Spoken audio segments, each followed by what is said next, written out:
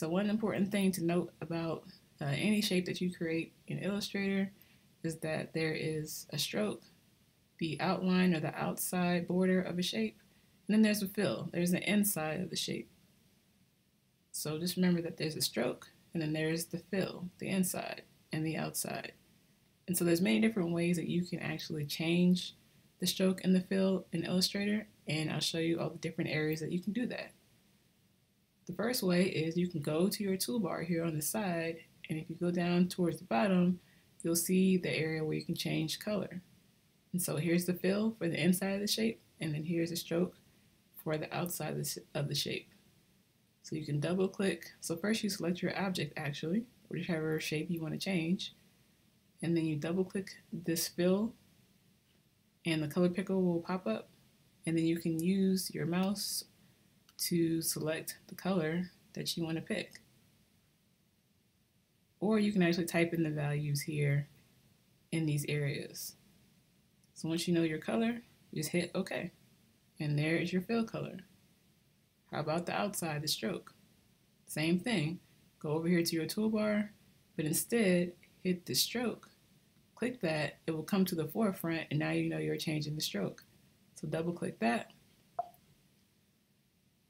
And now you can select any color that you like. Let's pick a contrasting color and then hit OK. And as you can see, that stroke has been applied to this square. So where else can we do this? Well, we can also do it in this control panel up here.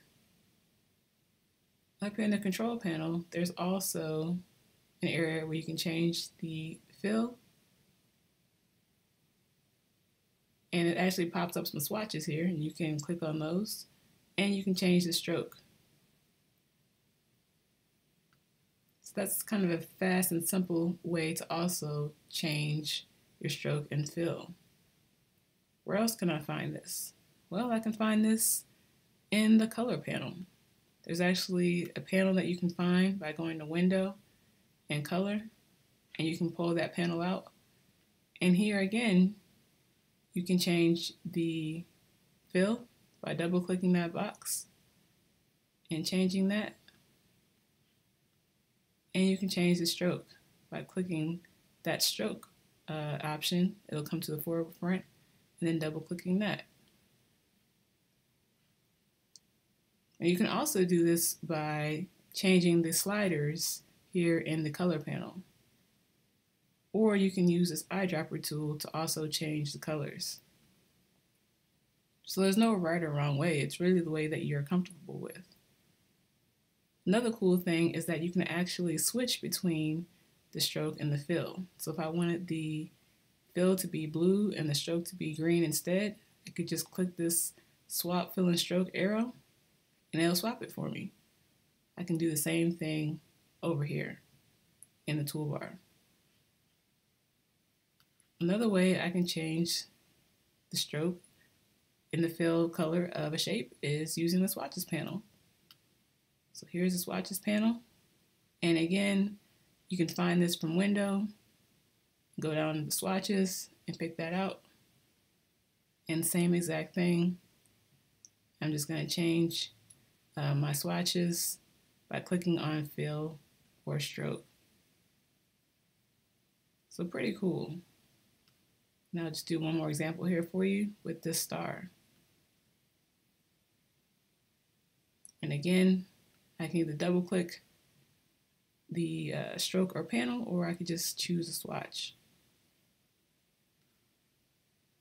And it has been applied. The strokes are pretty thin right now, but they are there. All right, what other interesting things can we do to fill in these shapes with color? Well, we can also add different types of fills like gradients.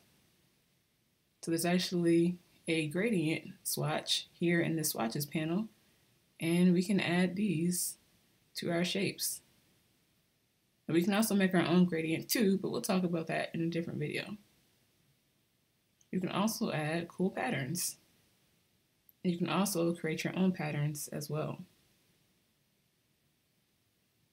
You can also access many other swatch options in the swatches panel. If you go here to the corner in this menu, it says swatch libraries menu. You click that, and there's all these different options of swatches that you can pick from. So there's the color books. These are actually the different Pantone colors that you can access.